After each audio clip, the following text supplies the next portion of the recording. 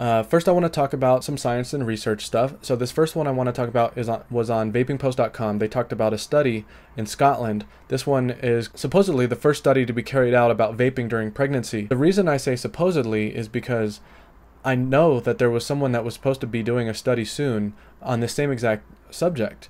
And I tried to find it in my notes on my website because I thought I might have talked about it in a previous episode, and I guess I didn't because I didn't find anything. But I know someone was going to do a study.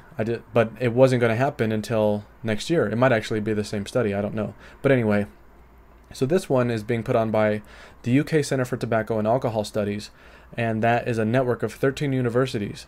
They will be recruiting several hundred women for this study, and it will be carried out next year in 2017. The researchers plan to monitor whether vaping can aid smoking pregnant women who are struggling to quit smoking. Their babies are also going to be monitored and assessed up until the age of 2 to determine whether these children were exposed to any harm and how vaping might have affected their development. Linda Bald, who is the professor of health policy at the University of Stirling and deputy director of the UK Center for Tobacco and Alcohol Studies, has said that there has not been enough effort to aid certain adult groups, such as prisoners and pregnant women, to quit smoking.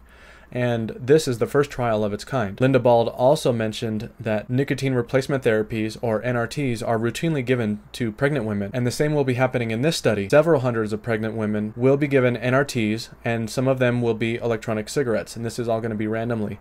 The researchers will then assess which is the most effective at helping them quit, the method's safety, and which method of NRT those subjects prefer. So really cool study, and I can't wait to see the results of that one.